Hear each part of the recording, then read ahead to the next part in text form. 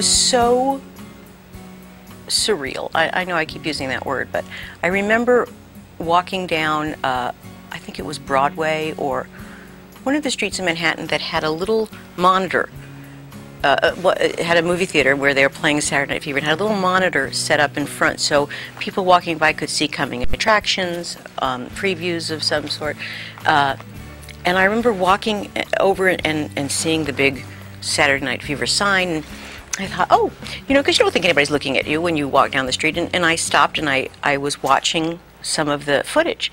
And I was really digging it. And all of a sudden, this crowd started to assemble. And I was watching, thinking, oh, isn't this it? And they're doing that. And I thought, what? I had no clue. And it terrified me because I didn't know how to respond or, oh, you're this girl in here. And I said, well, yeah, I am. And then suddenly there were more and more and more. And it was the first time I had thought about anonymity or just being in the hub of something that popular. And I kind of said, well, I have to go now. And I grabbed a cab and I got out of there. And I was simultaneously thrilled and scared out of my wits, you know. But then it started to really snowball, and I started to get offers for other work, and I liked that a lot. That was good. And